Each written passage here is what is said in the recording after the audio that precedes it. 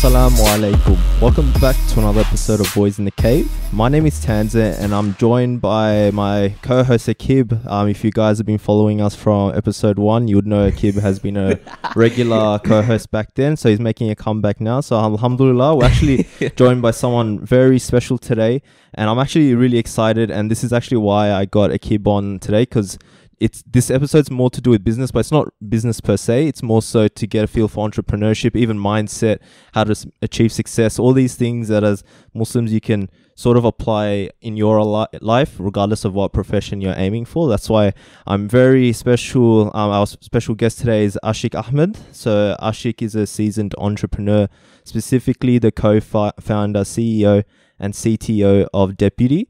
He is spearheading the international startup that is fast shaping to be one of the most successful Australian companies, being among other successful companies like Atlassian, Canva, and Campaign Monitor. His team are tackling the problems of workforce management using a unique scheduling software. And additionally, I've actually checked out his articles. He's a Forbes contributor, publishing content from his lessons and observations in business. So without further ado, Assalamu alaikum Ashik, Paya, and welcome to Boys in the Cave. Walaikum assalam. Thank you for having me. I'm a listener of your show as well, and I'm really excited to be here. This is an exciting episode for both of us. Assalamu alaikum, listeners. So Tanzim and I, we are just very interested in the nature of entrepreneurship, finding a problem and trying to tackle it in a unique manner, and just, being part of a movement, that's exciting and people can get on board with and be excited about. So, partly the drive for Boys in the Cave was because we wanted to kind of share our content and get feedback. We have our own pursuits in the past. We've discussed this in previous episodes, but in this case, we just wanted to kind of bounce off our thoughts and ideas and get your understanding and your observations and your lessons in this episode. Yeah, absolutely. Yeah. Look, life is an opportunity, and that you should maximize. That's right. Okay, your time on earth in serving Allah and Allah's creation. And entrepreneurship is a great way of doing that, because when you're an entrepreneur, you are actually making wealth. I'm not going to say creating wealth. I'm going to say making wealth. You make wealth for your employees. You make wealth for your shareholders. You make wealth for your customers. So it's a great and unique opportunity. That's right. It's not just about the monetary value. It's about the enriching life experiences and also the knowledge and information you can share among your community. That's what's important. No, absolutely. Look, and the biggest validation of life comes from enriching other people's lives. Yeah. And entrepreneurship is a great way of doing so. That's awesome. Just to kick it off and give an idea to the audience of who you are, so people who may not be familiar with you specifically, I'm sure they've heard about your company, but they want to know more about you. But in regards to your business specifically, I actually read in the Sydney Morning Herald, alhamdulillah, like Boys in Cave, we do our research before our episodes. So it was in the Sydney Morning Herald. It was announced on November 29th of last year. Ashik's Paya's company Deputy raised $111 million in funding. So congratulations on that huge achievement. I know the market, your what do you call it? As a company, your value in the market is like really, it's like big numbers. So like obviously that's like a huge achievement for yourself, and your journey must have been full of twists and turns. Not everyone's life is just smooth sailing, but how were your emotions at that time when you got that sort of fundraising? Look, the 112 million, 11 or 12, depending on the currency conversion of 1 or 2 days after. Struggles of... Actually, by the time, when I remember writing the blog post, it was 112. By the time the announcement came, it's 111. Oh, okay. All right. So, emotion-wise... I tell you what, when I did the Series A when it was 33 million, which probably didn't get that much of a publicity as we did with the Series B. Yeah. I remember being in Cronulla Park next to the beach. I haven't seen my family my whole week. We're trying to get the deal done. It's right before Christmas. And I remember docu-signing and getting that confirmation that we had closed the deal. And I remember just bawling my eyes out, crying. with that sense of relief. In Series B, it was equal, but I suppose I felt it a little bit earlier. Yeah. But it is a great relief, but at the same time, it's a great responsibility. I mean, that level of funding means that now that money needs to come into the business, and the business needs to scale up to ensure that it reaches its full potential. But at the same time, look, I mean, obviously, born in Bangladesh, came here. A little bit of background about myself over here. Came at the age of 16. Not a lot of people get an opportunity like I have. So in order to ensure that I am absolutely maximizing this opportunity, and that was kind of like having that proof point that, okay, I might be on the right track. By no means it's a success, but I might be on the right track. So felt good. Alhamdulillah. It has been a great blessing. I'd imagine it also validates the team effort. They invested in your vision, and your other co-founder, who's his name? Steve Shelley. Yep. So both of your visions and the journey, how it manifested into the certain products that you and the software as a service that you provide. I'd imagine they must feel really joyous about joining you and helping you achieve this vision as well. When you receive those investors, those approvals from the Series B investments. Absolutely. I mean, that kind of money, no one just takes a bet on it. I mean, there would be actually have a strong investment thesis behind backing a company, and these are very, very credible investors. Like IVP, if you look at their portfolio, backing companies like Uber or Slack, they're very, very well-renowned investors, and to have people like them put their money, be on my board, help me, guide me to build this company. I do feel the validation as well as the pressure. Let me put it that way. Yeah, definitely, yeah.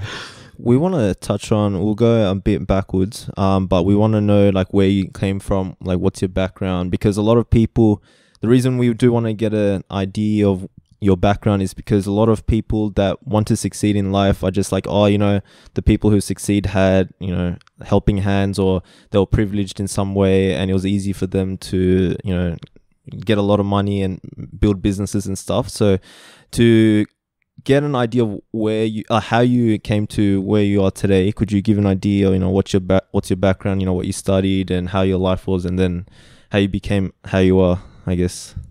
So I definitely didn't inherit this. Let's clear that up. Yes. Let's just clear that up. But look, I mean, so I was born in Bangladesh, and if there's anything that shaped me and trained me to who I am today, I'm gonna put it back in Bangladesh. I went to Cadet College.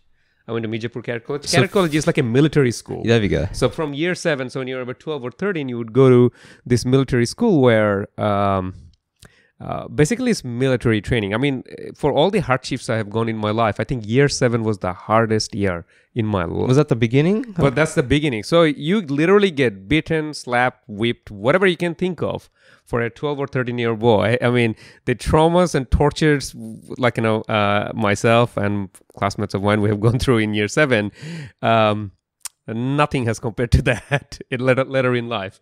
So, but first 4 years in Cadet College, then my family migrated here in Australia.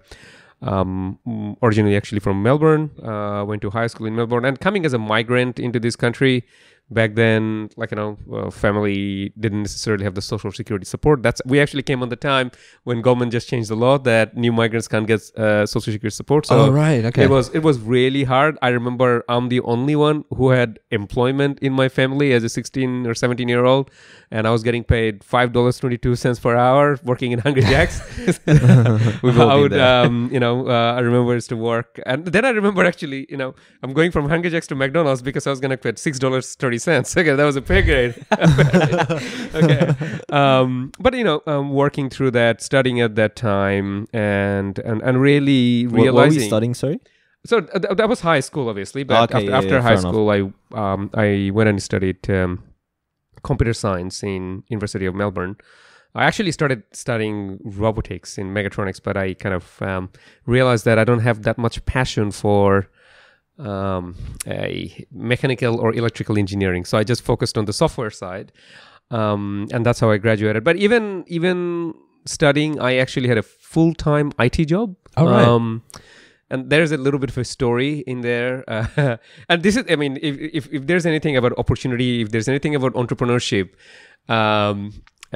this is a bit of a funny story.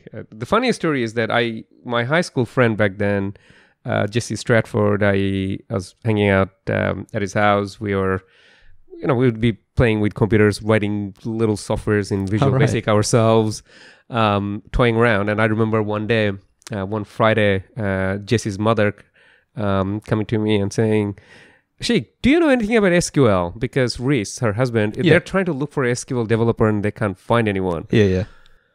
And I had this split second thing.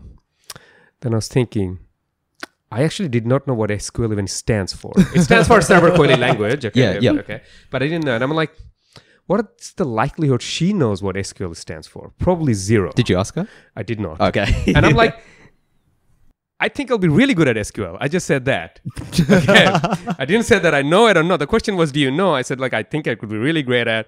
And she goes, like, okay, I'll call Reese and, why don't you go see him on Monday? And I'm like, I left my friend's house that moment. I went to the university library, bought a book on Oracle, SQL, downloaded a trial version of Oracle from another friend's house who had very fast internet, as opposed to dial-up internet back in the days. Installed it, did every exercise in the book. When I rocked up on Monday, I was the SQL guru. And did that thing, and bang, I'm in that. That's how I started my career. That's awesome. And the lesson in there is that every now and then in life, you might get an opportunity. Seize it. I mean, there's a great Richard Branson quote is that if someone gives you an opportunity, you don't know how to do it, just do it. Figure out how to do it. Agree to it and figure out how to do it. I've learned that quote long time later, but that's how I actually got started in the whole world of being a software developer, I would say. And then next 3 years, I was working for that company. Did quite a lot of different things. Through that, I got introduced to another gentleman over here. His name is Richard McIntosh, who was doing an IT consultancy business. From there, he had a customer called Steve Shelley, running one of the largest aviation ground handling business here in Australia, and they were having some employee data collection problem. So I got called in to turn an Excel file into some sort of Access database. Okay. And I'm like, then I built I remember this was another funny story. I built them a web portal to do this, which they didn't ask for, but they really liked it. Hang on a second. We asked for this, we get something. And it's like, and how much is going to be? I'm like, geez, it only took me about 6-7 hours to do this, but they don't know that. Yeah, $21,000. Okay. And they go like, sure. Okay, let's do this. Okay. I'm like, oh, whoa, okay.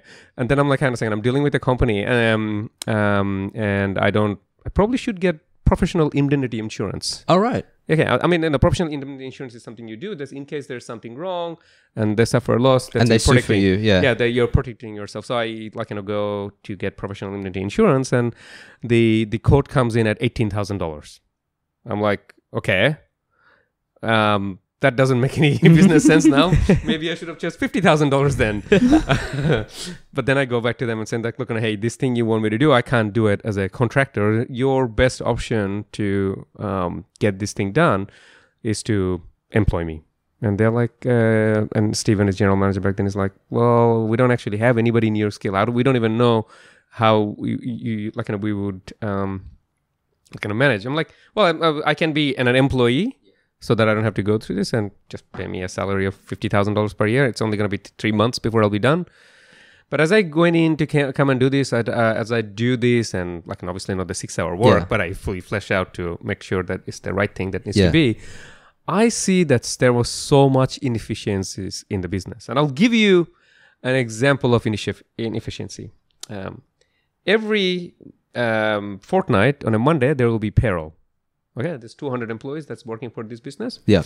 And all the timesheets, I mean, this is an aviation ground handling business. By ground handling, I mean, when you fly into, say, a little airport like, say, Maroochydore or Cairns, okay, where it's not as heavy as Sydney or some of the big airports, all the people that are in the ground that is loading and unloading the plane, okay, marshalling it in, basically anything other than flying and cabin crew or engineering is called ground handling.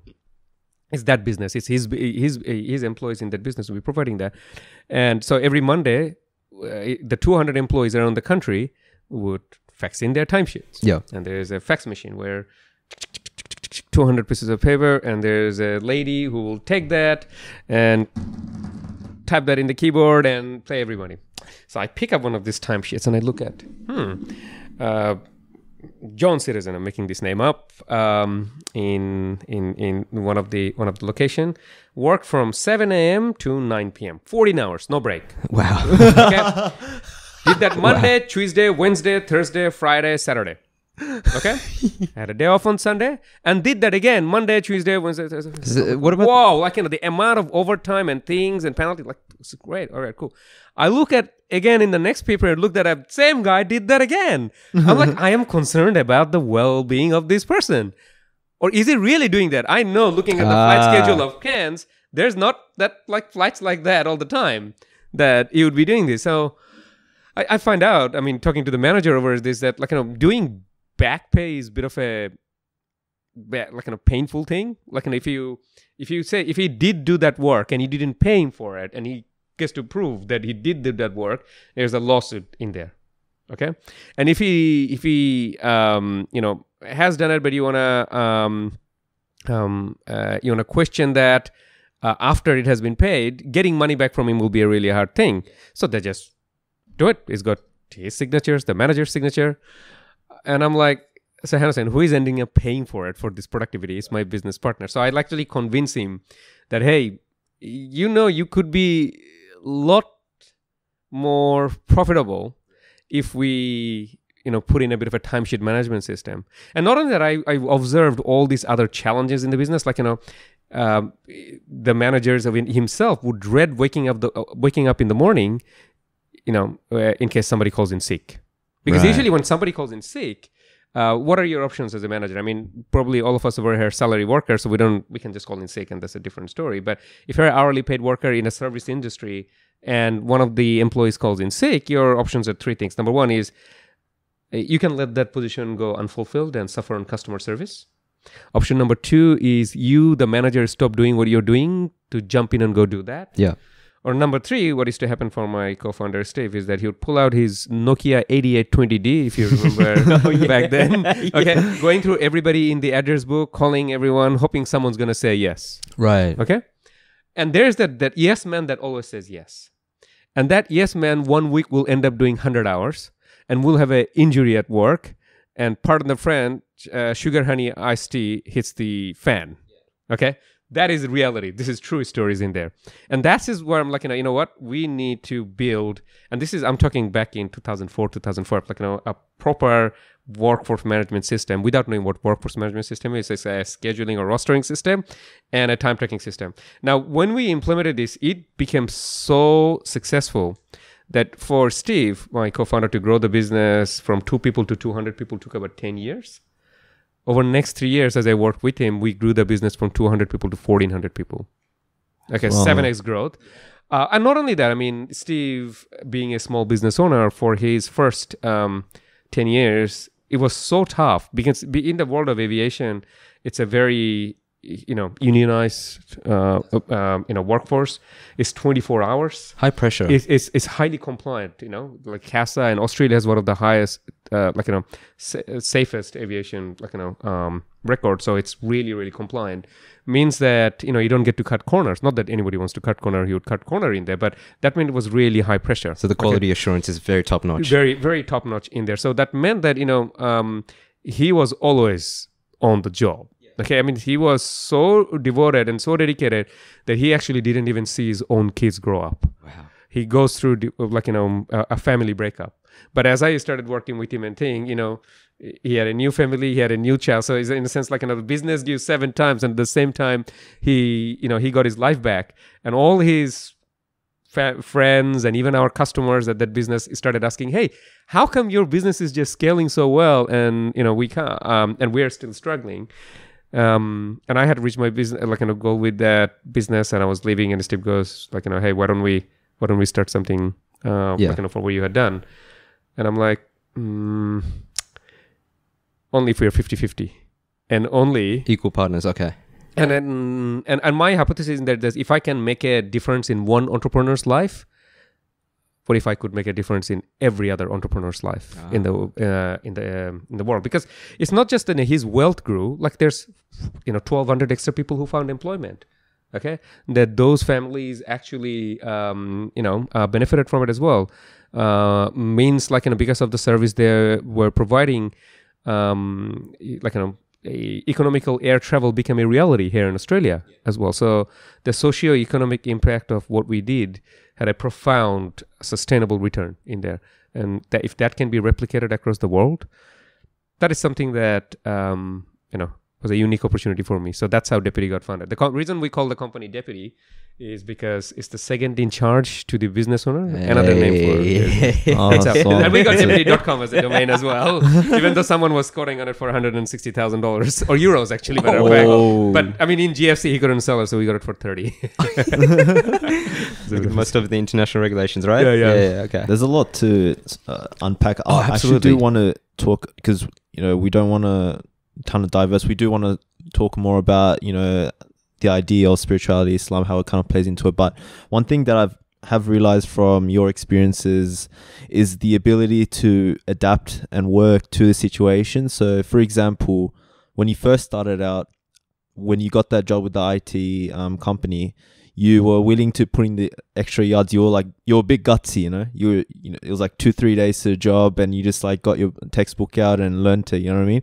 And that's like a really good mindset to have as an entrepreneur. And it's not just specifically, like, it doesn't have to be on a career oriented way. It can just be in life skills, like when you have to adapt to the situation, when you have to play your cards right, when something in your life kind of halts your progress in what you want to achieve, then you can kind of maneuver and work out a way to make it happen. You know what I mean? Because a lot of people, like even for myself, if I was if someone like my mom would, I'd be, I don't know, probably eating junk food in front of the TV on the couch watching, some Netflix or whatever. My mom comes in like, oh yeah, my co-worker, they need a SQL guy. I'd be like, I don't care, like whatever. You know what I mean? Like, but then you were able to kind of capitalize on that one moment, and it's actually like changed, it's kind of set your trajectory in terms of what you are today. So that's something I do want to hone on. So what is that something you've kind of grown up with, or is that a skill that you've kind of honed like throughout the years, or is it just your personality, like, or what advice would you give to someone noticing what the opportunities are among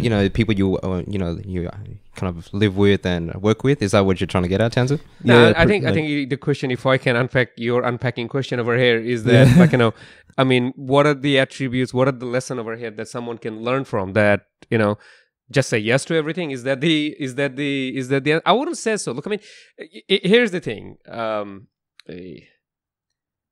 I have learned hard in my life over here is that there's some rules you should not break, or you can't break. You can't break laws of physics. Okay? What is SQL? SQL is a man-made technology. I'm a human too. It was made by another human. Can I learn and do it? I should at least give it a go. Okay? Yeah. I should at least give it a go. I mean, it's a man-made thing. I mean, there's some things, no matter how hard you try, you probably can't do because of limitations or other things you may have. If I wanted to be an NBA player, I think my it would be a massive thing, delta between what I am or what I could be, or a rugby player or something like that. But if something that I'm passionate about, and I think I have a gut feel that I can do it, then I should give it a go. I mean, I suppose that's also about entrepreneurship a little bit. I mean, entrepreneurship is defined as, like, Reid Hoffman. There's another podcast called Master of Scale that I listen to, and I'll recommend any entrepreneur to listen to as well. Reid Hoffman is the former founder of LinkedIn, for that's example. Right, yeah. Okay. And he goes, like, entrepreneurship is jumping off a cliff and building a plane as you're falling, hoping you might be able to build a plane and not die in there. So I suppose that was my first attempt at. I have other quite a lot of stupid examples I gave you prior in my life. I once thought I could swim, and I jumped into the water thinking I'm gonna swim, but I actually drowned and I had to get saved. Okay, yeah. So I think I've been crazy all my life to some degree in there, and Alhamdulillah, I've been saved every time. It's the blessings of life, but. No, I mean, it's not about being necessarily gutsy, I would say. I don't think it's about guts.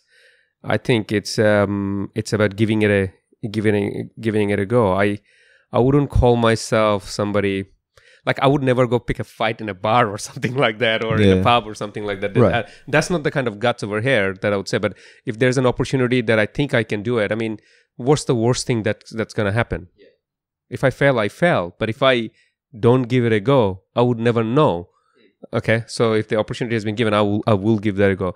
And I can tell you that for 2 out of 10 things I succeed in, there's about 8 things I fail at. But I probably don't give up on my failures over here. I will keep trying. And that is the thing. As I said, life is an opportunity. There are things you will succeed at. There are things you will fail at. The biggest learning, I would say, is that success and great things will happen at the edge or outside of your comfort zone. Okay? This is my comfort zone. This is what I can do. I know or think. But that is not what is going to make you successful in life. Okay? In order to succeed, and I by no means I will consider myself successful, for the record, it will be outside of your comfort zone. You have to get outside. You have to get out of that couch, watching Netflix, and do the hard yard to get it right. And if you look at the stories of Prophet Muhammad Sallallahu Alaihi Wasallam, so much hardships he went through in his life. Absolutely. I remember another analogy I like to take from is, when you get sick and if you have like a high fever, people just want to, get in their bed and kind of sleep it off and hope 6 days, 7 days later they just take the medications and recover. Like that's kind of being in your own comfort zone, sort of getting over, your sickness. But that best way, to be honest, is actually to be in the heat, running around to sweat it off. And that's like going out of your comfort zone, but you're going to get, more... Like the bacteria, like it's something to do with like, getting rid of the bacteria out of your system when you sweat it out. But you have to do the effort. You don't want to go out, you don't want to run around, like you just want to chill in your room, you know what I mean? So it's like, and it could be a mindset thing as well. Like if dopamines get released, you kind of just flushes out and brings you in a higher, like more positive state, and then you kind of carries through to your body and just recovers like that, right? Yeah, exactly. So that's like one example I like to do in terms of going out of your comfort zone in order to achieve success as well. So you know what I love about the SQL story that you mentioned is that you discovered a need there.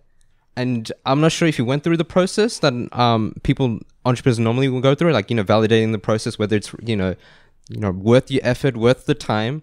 But I love the fact that, you found the need, you discovered that need. So I feel like if people, not just entrepreneurs, but lay people, they can capture that mindset of just discovering a need or finding a great idea and just making that there every day. So, for example, remember the buzz that happened when the internet was first, released to the world, right? How people used, how productivity increased and collaboration increased. Imagine if people utilized software on a higher level now, like they learn Python, or even not Python, even like let's say they're more comfortable and proficient in using Excel. They can automate their budgeting. They can validate their decisions based on data. They can pull data and just be like, all right, is this the right decision I should make for myself, for my family, for my business, for my community? If they can utilize those skills, imagine how amazing productivity would be. No, absolutely. Look, I mean, from identifying need. I mean, I always joke about this. If I went back 10 years ago, let's go back 10 years ago, and I'm going to say, hey, 10 years later, the biggest thing will be a taxi app. All right. Would you have believed me? I don't know whether, taxis was already there. Who was thinking about Uber back then? Okay. And plus, getting in a car with a stranger that you don't know. Okay. So, but see how the world has changed. I mean, you can identify a need and solve a problem. Definitely. That's one thing. But you can also think about disruption. Yeah. You can think about, improving people's lives through it. I mean, if you're solving a problem and your customers or your users love you for the problem you're solving for them, there's nothing that probably should stop you from succeeding. Okay? The more thing is that you need to identify how many other people who will have that problem.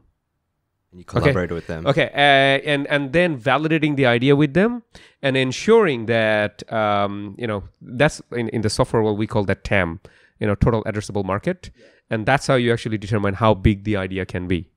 And in Deputy's case, 2/3 of the global workforce is hourly paid or shift workers, for example. So that's a massive market. That's a massive market. So that's why there's the investment, behind Deputy to go and really, we're solving the problem really, really well. And, that investment allows us to even invest more money into product development, in sales and marketing. In Deputy's case, and never in the history of this company, we have actually done any outbound sales call. It's all been inbound. Okay. Right. So when you solve a good problem, that's the thing. And then you solve it well for which your customers or users love you. Yeah. You can really, really scale it. In terms of just your experience, the hard work that's required, you talked more about the steps that you went through to get to where you are. But in terms of the hard work in each step along the way, right now, you're obviously running, a very successful business, alhamdulillah. So are there any sort of suggestions, how is your lifestyle like, and how have you managed it so far in terms of workload? My journey has changed massively from day 0 to now at year 10. Okay, 10 years of this journey. And the way I'd like to say it is that in the early days, it was about proving the idea. Okay, at one point, I was pretty much doing half the coding that was recorded in the product as a software engineer. But nowadays, I don't actually code that much. Very little. I probably shouldn't say that I code very little because they're okay. Yeah, CEO is coding what is going on over here. Okay, but no, my day and my life is a lot different now with a company that has 300 people versus when the company was only 1 or 2 or 3 people, for example. Now, I really try to maximize my use of time in here. Being a CEO is like being a high-performing sports athlete, where the sports is actually decision-making. Okay? My job is actually to make decisions, okay? And usually the decisions that are reaching my plate are the really, really hard decisions that nobody else has been able to actually solve in there. So in order for me to be a really good decision maker, I actually have to rest well. I actually have to eat well and sleep well and spend quality time with my family. I was in Khutbah during Jummah the other day, and Imam said that a tired mind is a blind mind. Yeah. Okay? And could not be more applicable for me.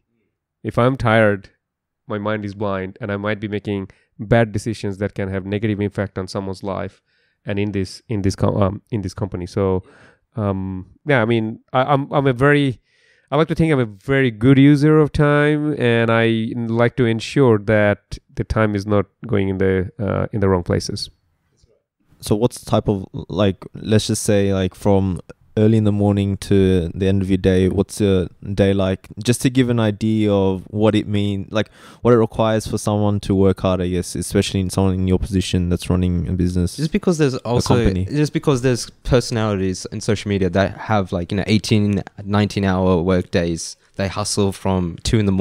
all the way through every single day. And you see the effects on them physically, mentally. Even though people see that model and they, associate it with success, we want to kind of, clarify that's not the case, Well, first of all, there are elements of truth with that. There are times I have been like that, okay, I would say, and there are times I am not like that. Okay, but it's not like that every day. If you're doing that every day, and depending where you are in your journey of your company, if there's a fire burning somewhere, I might have to do that.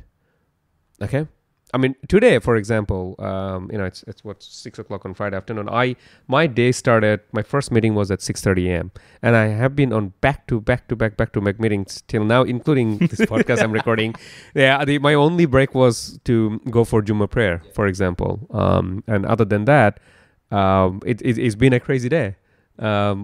This is my second podcast, for example, I'm doing today. All right. And another one this morning with another agency. Plus, I had a photo shoot for a AFR article that's coming out, for example, next week. So it's been a crazy day, and I've worked with a number of different teams in there. So today is a crazy day, but there are other days that it's not. But and as I said, like, I mean, I don't think there is anything specific I can give depending, like, to anyone in here. But what I like to do, and the advice I have, is that no matter how much money you have, time is something that nobody can buy. Oh, yeah. So you have to be very, very careful on how you use your time. And I learned something, once again, from another khutbah, actually. I mean, khutbah is my best place to actually learn knowledge that I can go and apply in my entrepreneurial life. And it was talking about perpetual charity. I mean, perpetual charity is like you can donate some money or feed somebody. That's one way of charity. But if you build a house, if you build a well, okay, that keeps on giving forever. Yeah. I try to spend my time, even if I'm busy, things that will be of perpetual return. Yeah. Okay, that if I invest my time in doing this activity X, and that's going to give more return after that, then I would go and invest my time behind that. I'm not going to work hard just for the sake of working hard. I will work hard, but where I will allocate my time are the times that it actually will have perpetual return. Like even doing this podcast, I would say that I'm doing this talk once, it will probably reach hundreds of thousands of people over here that you guys have. Sure. And hopefully it inspires other people to go and take the journey of entrepreneurship in there. So this is an activity of perpetual return. So that's why I'm doing this. And as you talked a lot about your examples you derived from the khutbah specifically, how much of Islam or Islamic spirituality or anything from Islam basically helps you to be successful in a business setting?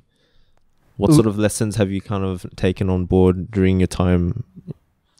I don't think I will be who I am, or I am where I am today, if it wasn't for the lessons that I have learned in Islam. It's not reading a business book that I have applied it in my way to where I am today. It's literally, I'll give you one prime example. All right. I said, being CEO is the sports of decision making, for example. I was in a khutbah where I learned that Prophet Muhammad said that there are three things that stops you from getting closer to God. Number one is conformity. Okay, conformity is doing what you are doing, never asking that could I do it better or differently. So asking the right questions while you're doing something, right? Yeah. Okay. Is this how we're meant to do it? Is there other things I'm learning? Are you praying the same surahs all the time, for example, namaz? Okay, learning new surahs. This conformity is one of those things. The second thing is monkey see, monkey do. This is how others do it. This is how I've seen them doing it, and just continue doing that, but never questioning. Okay, and the third one is making a decision to doing something to please somebody else. Okay, and I can guarantee you, if I replace getting closer to Allah with business building, these are the three cardinal sins of bad decision making. Prime example, what happens in our industry is that, we should do this because Slack does it or Atlassian does it, and we should go do that too. Well, dude, you're not Slack or Atlassian. Your business is different than what Slack and your target audience, your market is completely different. So you should not just do monkey see, monkey do in there. And it's just in that one example, I can tell you that there's so many cases I have avoided bad decision making from that one lesson I learned in one khutbah has been of perpetual return in there. Mashallah. Another one I'll give you, and this is actually applicable in life more than anything else, is that I think there's a hadith where someone asked Prophet Muhammad sallallahu alaihi wasallam, is that what is a guarantee that you get into to heaven? And he said that taqwa, which is remembrance of Allah, and good manners. Okay. And somebody else so what is guaranteed path to hell? It was your tongue and your private parts. I can guarantee you that's the same two things that happens in building a very successful business as well as building a business or career assassination. I don't know to go into the detail, but you probably understand how, like, doing the latter is a suicidal action from career assassination perspective, like, bad mouthing, doing politics, or doing anything to do with abuse at workplaces. These things will destroy your career, your business. On the other hand side, like, if I talk about taqwa in the sense, like, validating the vision, why, like, why being the most important question in leadership, like, validating why we are here, why we are doing what we are doing, and having good manners and creating a positive culture at workplace is what actually drives as a great business in there. So these are probably two fundamental things I would say that I have learned in khutbahs from hadith in there that I probably operate my life around. I want to bounce off you. Like, those are really important. And something that came to my mind is that, like, for example, I have like a small business that I run, right? So I speak from my own experience. We just sell cricket bats locally and around Australia as well. So from my experience, you have certain businesses out of all the cricket businesses in Sydney that some of them have bad attitudes and are willing to do dirty things to get like small gains. You know what I mean? And as a Muslim, you can't do that, obviously, right? So you're kind of not stuck, but you have set principles to follow and you stick by it and you just do your business, right? So that's my experience, right? So you have like businesses out there that do, shady things, but then speaking on your level, you're speaking with like multi-million-dollar companies and stuff. You might have the same sort of idea that, maybe certain CEOs want to cut corners and do shady things or deals or whatever to get what they want, right? And maybe you yourself have to stick to certain principles and always do it, even though you might have to, I don't know, pay in excess of $10 million extra to stick to your principles. You still have to sort of get it done. Would you say you have had those sort of experiences where you had to stick by principles? And look, one of the core values of Deputy is what I'd like to call is integrity and trust. Now, I define integrity as doing the right thing when no one's watching. Yeah. That's taqwa. Yeah. Okay, and I define trust as absence of any doubt.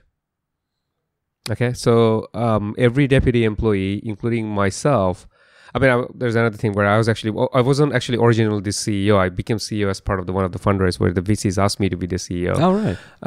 But one thing that I have to lead by example, and every leader have to lead by example, is these two values. Okay, doing the right thing when no one's watching, by our customers, by our team, by the world, and also having that trust. Deputy, we call this company Deputy because it's the second in charge, and you have to have trust on Deputy. Okay, yeah. So this is there's a lot of what's known as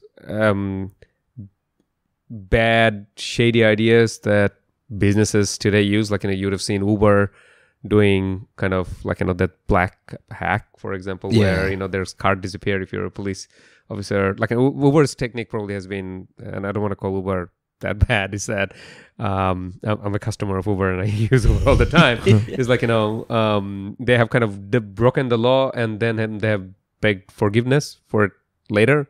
Whereas other companies that have tried to do the right thing from the very beginning in there. Now, in today's world, there are things like that happening. There's been quite a lot of scenarios. Actually, if you watch Netflix, there is a show called Dirty Money. And that actually shows how corporations over time have done quite a lot of shady stuff, for example. But no, that's not... Look, I am not, or nobody in these companies over here to just... make money. I'm definitely not it for that. This was my passion, my calling, and money is the result of good work you do.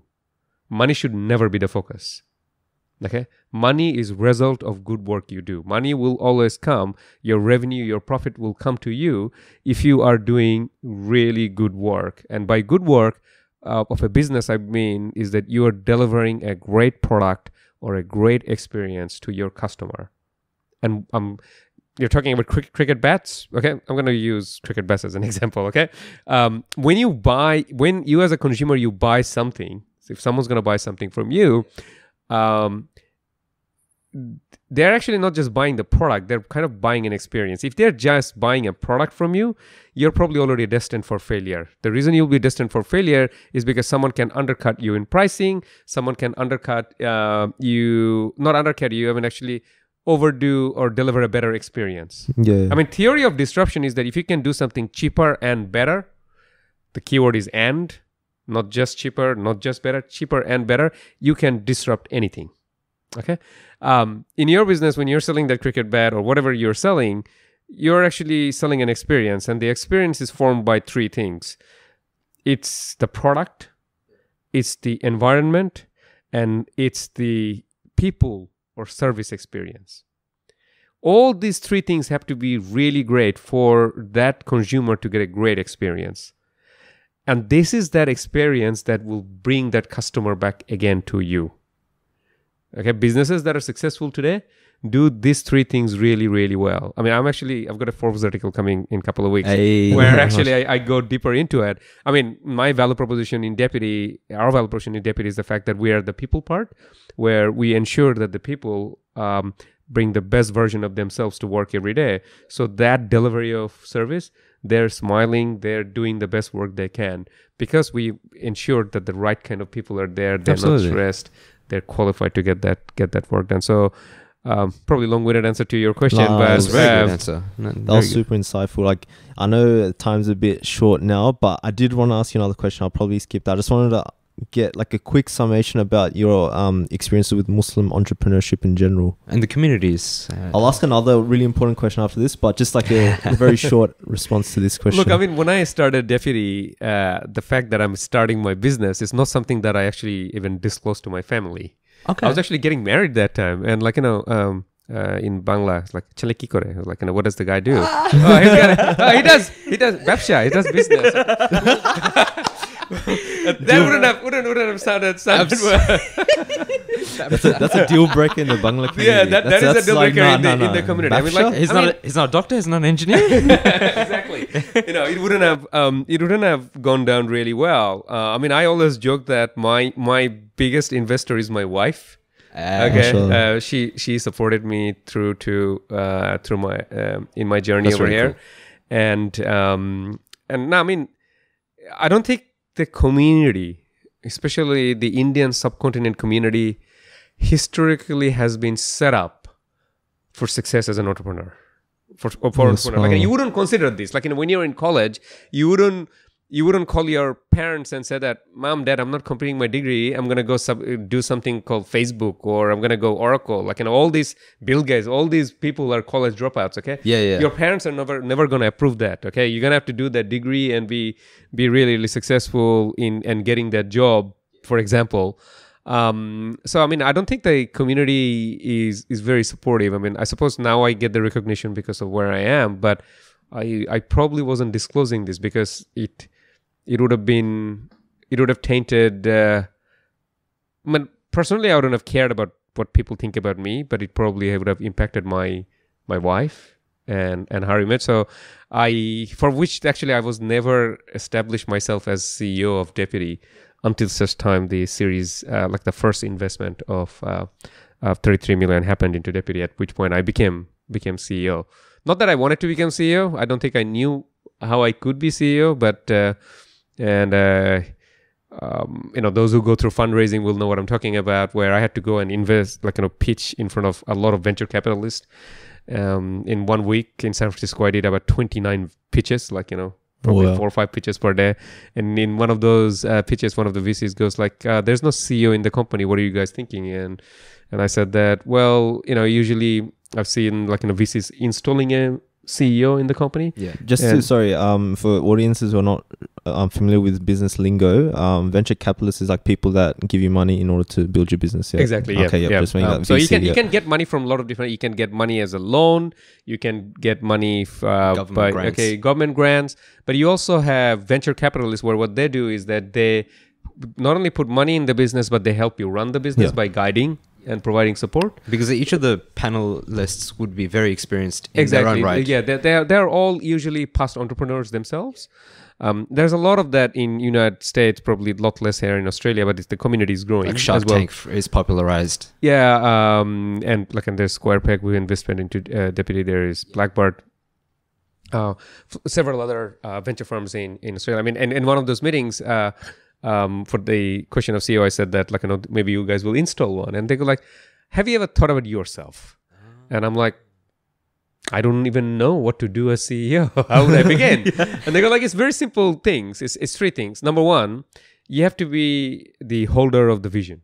There's nobody who can articulate the vision and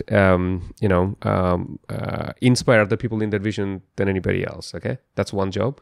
The second thing is being the yardstick of culture.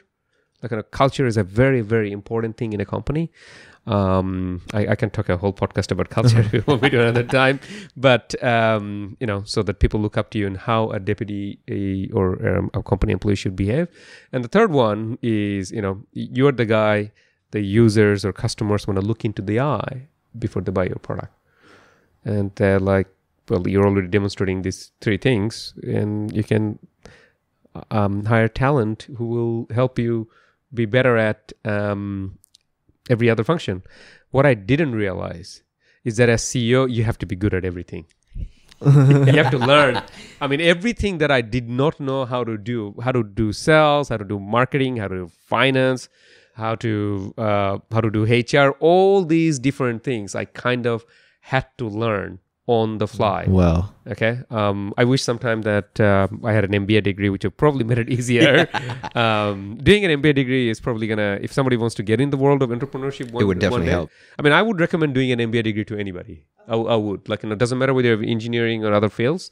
I would recommend simply because it will just open your mind about knowing how the business engine works, what are the levers of growth, and how to do organizational development, how to communicate. These things are covered very well in MBA. My wife is doing MBA right now, and I'm looking at her course. I'm like, yeah, I've learned the hard way. I wish I wish to do a course to know about that. I wanted to add some thoughts before I ask you the final question, but in terms of, you mentioned what someone expects from a CEO. I was actually reading Stephen Covey's effective traits of highly successful people. He said he gave an example how he gave an analogy of people cutting trees down in a forest. So, and he linked it back to running a business. So the workers are the people who are actually cutting the trees physically. I think managers are the people who are actually telling the people how to cut the tree and directing them, and the CEO, the head, is the one looking over all the forest and telling you which direction to cut, which way to go, and telling the manager. And it's so he gave that example. So it's linking back to what you said, you have to have that vision. So that's what he said about which direction of the trees to cut in the forest, because that's what the CEO kind of takes care of when they're doing that. So I want to ask you one final question though. So we asked this question to every guest that we have on Boys in the Cave. So if you had... So because we're called Boys in the Cave, so if you could pick three people in history, except for the Sahaba and Rasulullah Sallallahu Alaihi Wasallam, because everyone's going to pick them anyway. So for the sake of adab, we'll say they're already in the cave. Who else would you want to have a chat with in a cave? Three people in history. Can be anyone. Somebody who's inspired you? Present time, you can, just three people that have kind of inspired you. Or you're just interested to have a conversation or a long life conversation with them. Long life conversation with them. The hardest question all the time. Wow. Stumps people. We'll give you some time. Yeah. I mean, if you gave me time, I would have. But in a cave, who would I like to get stuck in an airport with? I'd like to say, in the sense that I can learn more from them. So something that I do is, when I interview, and by the way, just to back up on that trees example, to be successful in business, you need three things. Anybody, no matter what business you do, you need great strategy. You need great people, and you need great execution. Okay? If you get the first two right, you get the third for free. actually it's a joke. It's all down to execution, okay? Execution where the rubber meets the road in there. So cutting trees or not, you need, and as CEO, you're responsible for all three. You have to have that strategy, the vision.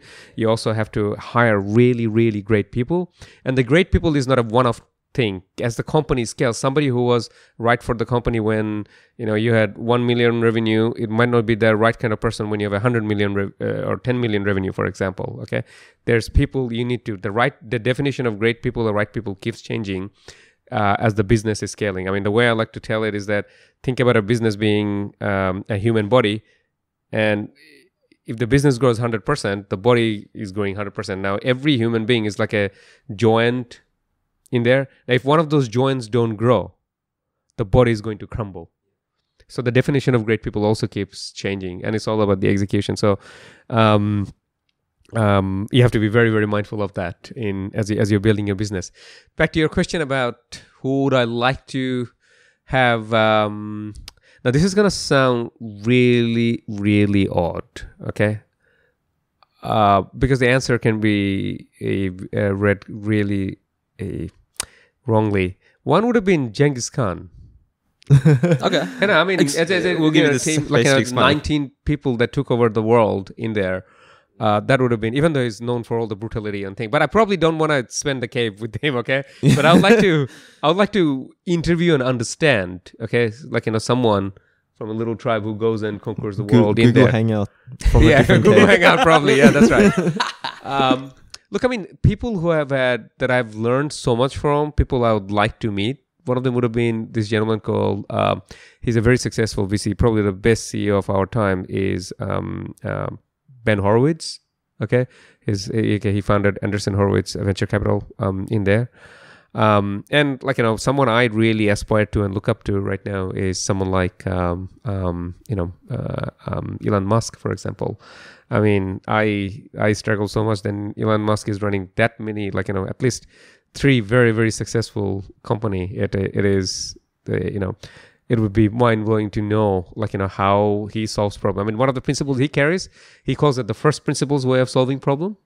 I don't know whether you guys heard about that. No, I haven't. No. So first principles is taking something and boiling things down to is absolute fundamental truth, and then reasoning up from there. Now, I'm not going to explain it. I mean, if for the audience or for yourselves, just go to YouTube and type in Elon Musk, Kevin Rose, first principles. There's a 2-minute, 51 seconds video that you can watch.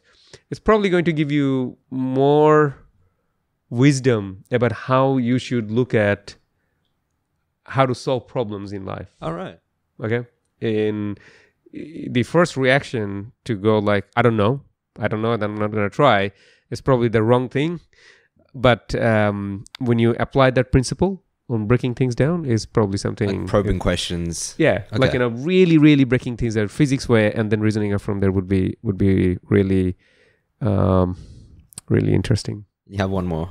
I think that was 3. Yeah. Okay, there you go. But yeah, those were really good insights, because even at Boys in the Cave, we get a lot of different speakers, mostly sheikhs, academics and stuff, but we also aim to get, business minded people who run companies, businesses as well, because it's about having that mindset and getting insight into, Islam and how it kind of plays out in the corporate life and that. So it was really amazing episode. I definitely learned a lot, and something there's a lot of things to take away from this episode. Jazakallah khair for coming on Boys in the Cave. It was really, I love the conversation. We appreciate your time. We appreciate your time. Thank you very much for having me here. Hopefully, I've inspired someone out there to go and take the leap of faith of jumping off a cliff as well, and building a plane while you're flying. I mean, look, our community can definitely benefit from having more entrepreneurs, tech entrepreneurs.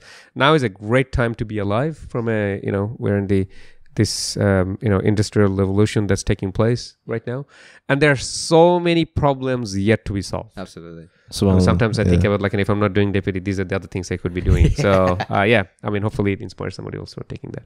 Thank you. So for our listeners, thank you for giving us your attention. If you have any questions or comments, feel free to email us at info@boysinthecave.com or find us on Facebook, and you can follow our journey through Instagram. Please leave a 5-star rating on iTunes, as that greatly helps us, and make sure you leave a comment as well, because that helps us through the rankings. And I don't know if you guys have been following our Facebook, we actually have been ranked I think a month back number 3 on religion and spirituality in iTunes overall, right? iTunes Australia. So keep supporting us, inshallah, because we got many different plans, projects that we want to expand. So we got a big vision, like definitely taking more points from Ashik Pai in terms of vision and stuff. So we're going to implement that into Boys in the Cave as well. And you can definitely support us on patreon.com/Boys in the Cave. There's different ties where you can donate monthly, and that will really assist us with the running costs with this podcast, because we got to upload it onto Libsyn, all the platforms, iTunes and stuff. It costs money. Even overseas guests, like we do video, all that software costs money. So inshallah, support us in that way. So from our special guests Ashik Ahmed, Paya, and Aquib and myself, we wish you all the best. This is Tanzim signing you off. Assalamu alaikum.